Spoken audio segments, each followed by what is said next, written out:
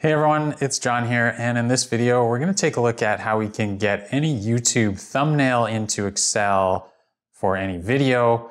So we're going to build a formula that does this for us, and then we're going to convert that formula into a Lambda function so that we can reuse it anywhere we want. Let's take a look. So it turns out that you can get the YouTube video thumbnail for any video based on this URL here.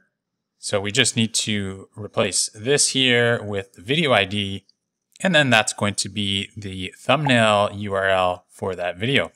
Now you can get the video ID from the video link or URL, and that comes in a couple different formats. So here we have the shortened URL, and for this the ID is just after the slash. Here's the regular video URL. And here the ID is just going to be after v equals. And here we've got a shorts URL. And again, this just comes after the slash for the video ID. And if you place any of those video IDs in this URL format here, you're going to get the thumbnail for that video. So first up, to get the thumbnail, we first have to extract the ID from a YouTube video link. And to do that, we're going to use regex. So here is the regex pattern that we're going to use. And so what it's going to do is it's going to search for either BE slash, shorts slash, or V equals. And then it's going to return the next 11 characters that are either lowercase alpha, uppercase alpha, a number, an underscore, or a dash.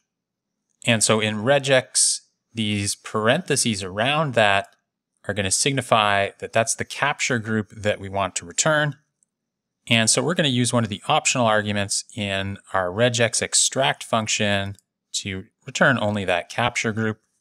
And so let's use regex extract on our URL. And the pattern that we're going to extract based on is this one here. And I'm just going to press F4 to get an absolute reference so that when my formula copies down, then we're just always referencing that regex pattern. And here's our optional return mode where we can specify that we just want to return the capture group of the first match. And when we press enter, now we just have the YouTube video ID. So let's just rename this column to ID. And now, based on that ID and using this URL format, we can use the image function to return the YouTube thumbnail. So here we're going to use the image function, and we're just going to build out our URL. So here we've got the starting part of our URL, and let's press F4 and make that an absolute reference. And let's concatenate that with the ampersand and our ID. And let's join on the end part of our URL here. And again, F4 to make that an absolute reference. And when we press enter, we get our YouTube thumbnail. Now you can convert this into a Lambda formula, and that way you don't need to reproduce the logic every time you want a YouTube thumbnail. So here I've got a Lambda function set up for this. And so I've got a YouTube thumbnail function ready to go, and it just takes our YouTube video URL and returns the image for that video. So let's take a look now how we can build out our YouTube thumbnail function. So here I've taken my thumbnail calculation and turned it into a single formula. So for this, we're using the let function.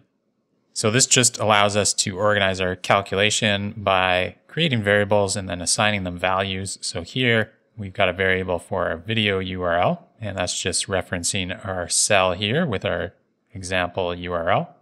And then next, we're defining our regex that we want to use. So this is just the regex pattern as a text value. And then next, we're going to use our regex extract function to get just our video ID from our URL. And then we're going to create our thumbnail URL based on that video ID. And then we're using the image function to get our thumbnail. And then our let function is going to return our thumbnail. Now that we've got that, let's just copy and paste it down here. And we're going to convert this into a Lambda function. And I'm just going to press Alt-Enter and get this on a new line. And so our Lambda, we're going to use this video URL parameter. Let's cut that and have it as our parameter in our Lambda. And then we don't need this anymore. So our Lambda is just going to have one parameter, so a video URL. And then we're going to perform this calculation based on that video URL and return that as our Lambda result. And now if we pass this a value of this URL here, then that should also work. And so to create our Lambda that we can call with our YouTube thumbnail function signature, we just need to copy our Lambda. So the equal sign all the way down to our closing Lambda parentheses. Let's copy that. And we're going to go up to the Formula tab and Name Manager, and we're going to create a new name. And so this is where we're going to name our function, and that's how we're going to call it. So we're going to call this YouTube thumbnail. And in the refers to, this is where we're going to paste our Lambda formula. And press OK. And now we've got that as a Lambda in our name manager. Let's close this. And now we're going to be able to use that using our YouTube thumbnail formula name. And here we can pass it our single video URL parameter and use that as a function in Excel now.